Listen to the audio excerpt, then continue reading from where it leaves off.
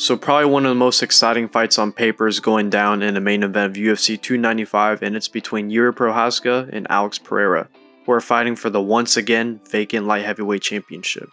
Now I love both of these fighters, and no matter who wins, I will be in pain for whoever loses, and most likely it's going to be in a brutal fashion for whoever loses.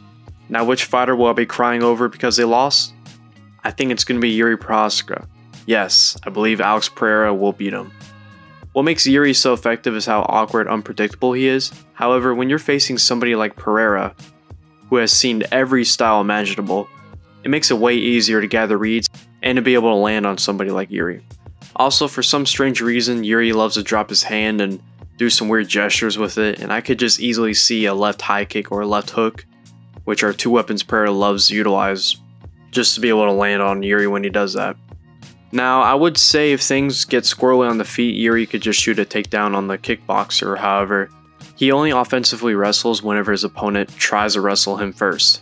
Reyes hurt Jiri on the feet, and Jiri didn't shoot a takedown. But once Reyes started to shoot takedowns, then Jiri shot a takedown on him. Jiri got hit by some bombs by Uzdemir, but he never shot a takedown.